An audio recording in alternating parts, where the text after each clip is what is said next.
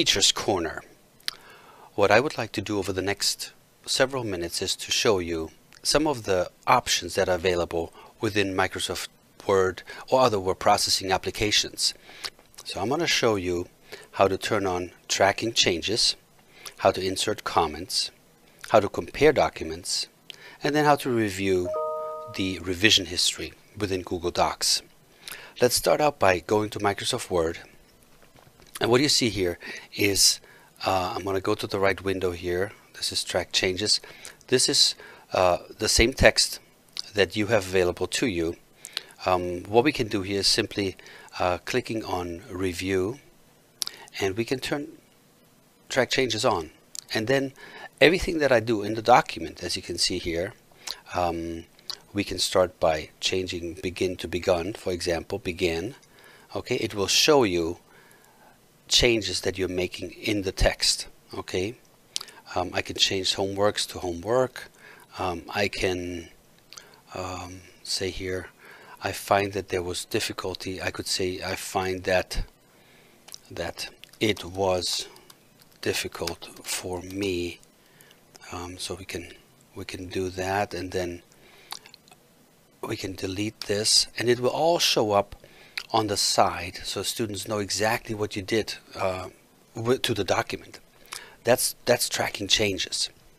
Now, at the same time, you can also insert comments, and this would be simply by clicking on this new comment feature. But first, for example, if I want to go to this first word here and click on new comment, and I could say please include a title,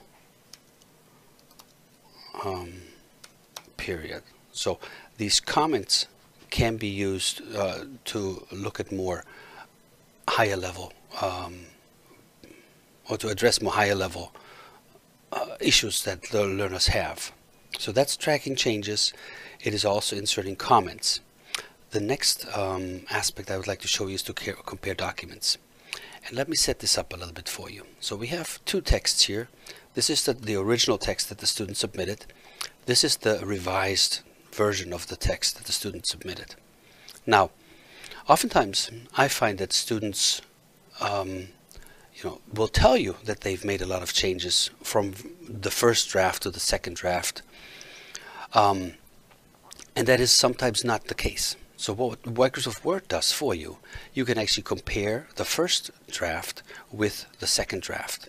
The way to do this is clicking on Tools, and it says you can do track changes, and then you click on Compare Documents, and then you list the documents that we have here. So I have student text 1, and then the revised document is student text version 2.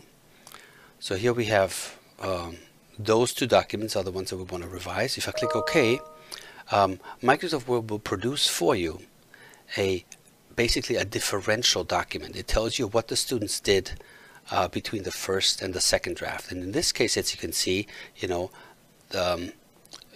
deleted a few words here, added some words here. So there was really not much in terms of changes that the student implemented between the first and the second version.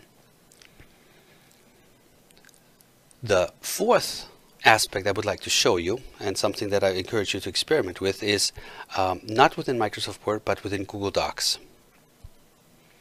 Within Google Docs, now what I have done here is I've also inserted the exact same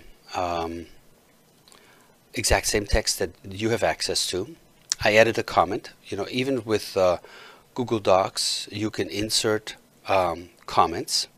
Okay, so comments go here. You click on comment, and then students can actually see that, and they can make adjustments based on your comments. Something else that is not available in Microsoft Word but is available in Google Docs is by clicking on File and then looking at what's called the revision history. Now, the initial look of this may not look very impressive because it just says everything is in green. And if I look at the different versions, one from 1024, there was nothing there because I copied it in there, and then I copied it in there. It is possible to look at a more detailed revisions list. So this will actually tell you what happened at the different times that this was done. So you can go through here and say, okay, at 10:27, changed when I began to began, made some changes up here. So it shows what was there before, and then it shows the changes that were made. And it also shows who made the changes. So if you have a collaborative writing assignment that includes multiple authors, you can actually tell who made the changes to the document. I find this particularly useful for writing instruction, and I use this quite a bit in my classes. So let me go back here to this here. So we talked about tracking changes, we talked about inserting comments, we talked about comparing documents, and I showed you how to use the revision history. What I'd like you to do is to try this out on your own and to see how you might be able to use this in your classroom.